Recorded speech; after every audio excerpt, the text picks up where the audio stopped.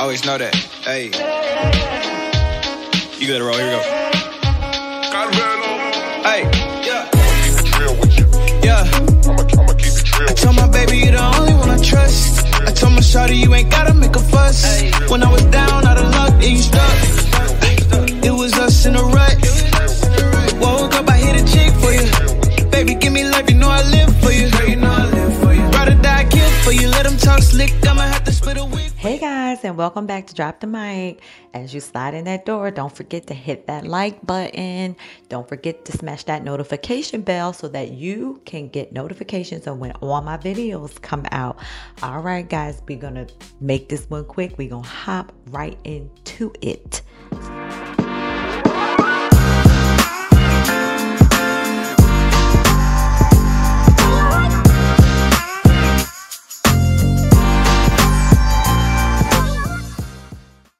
Happy Sunday, Braindrops. I wanted to give you guys a message that has been sitting on my spirit, okay? In this new season of life, it is very important that you always choose you. And sometimes choosing you means you have to leave certain people behind. It doesn't make them bad people. It doesn't make them horrible people, okay? It just makes them people who you recognize that at a certain season in your life, they were there for you and you needed them. But as you continue to grow into who you want to be, as you become successful, and as you reach your highest potential, and as you continue to grow and grow into the person that God blessed you with, you're going to realize that certain people cannot go on this journey with you. And what's interesting about all of that is they're going to expose themselves to you, okay? You're going to begin to make excuses for them. Well, that's just who they are. That's them. Oh, those jokes they're saying, they don't really mean that. Unfortunately, as you continue to grow and rise up into your success, some of the people, whether it's family or Happy Sunday, Braindrops. All right, guys, did y'all see that? What do y'all think about that? Who was Carlos talking about? It seems to me that he has some people in his life that he feels he's not going to be able to take on this next leg of his journey with him. I would love to know who it is. He, for whatever reason, I could only get up to the part where he was saying it could be family, it could be friends. And I looked all over for the full version of the video, but I only saw that version where it kind of stops with him saying family and friends. But I'm wondering if that list included coworkers, or people, employees that work for you, because we know that there has to be a lot of trimming of the fat of his number one show on OWN, which is Love and Marriage Huntsville, in order for that show to continue to be successful and continue to be the number one show on OWN. So it could be, and I've been saying this in our last couple of videos, as it relates to Love and Marriage Huntsville, that Carlos was making some pretty harsh critiques about Real Housewives of Potomac, but that if he would take a second and sit back and look and listen to his own critiques, that he could apply those almost seamlessly to his Love and Marriage Huntsville cast. All except for a couple of them.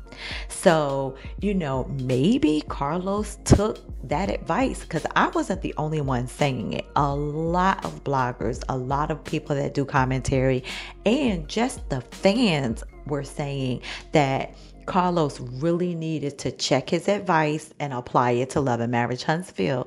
And maybe that is what he's beginning to do, because I get from that he's having some type of spiritual awakening where he's realizing that there are some things that I have to change if I want to continue to progress and move forward in this field.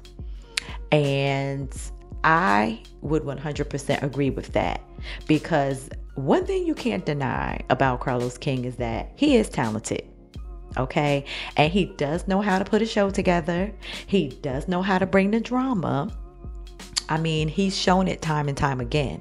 I think, and a lot of fans think, that the problem is sometimes the drama can go too far, or sometimes he don't know when to push the pause or off button when it comes to certain situations. And then it gets out of hand, it gets away from him, and he ends up suffering backlash from it.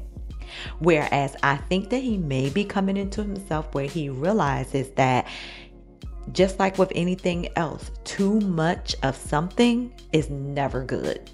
So you have to know when too much is too much is not enough, and that sweet middle. You got to know when to hit the pause button, and that's not easy.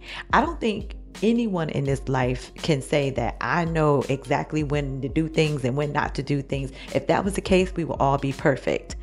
But we have to live and learn from our mistakes. So if you've made mistakes in the past and you've suffered greatly from them mistakes, then you have to know that you can't make those same mistakes again. Or if it looks like you're making those mistakes again, that if nothing else, you are doing some self-reflection. You're recognizing, I'm about to go down this same path. And what is the definition of insanity?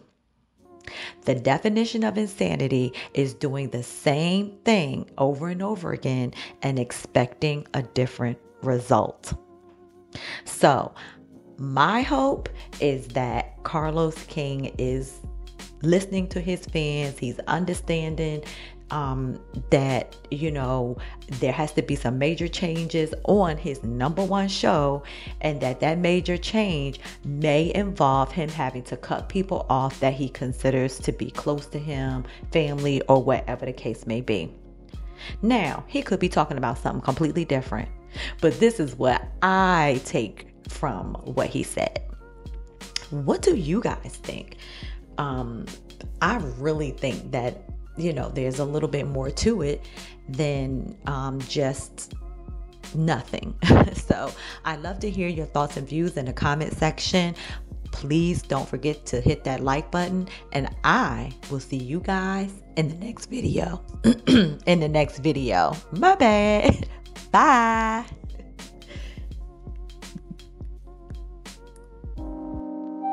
What's up with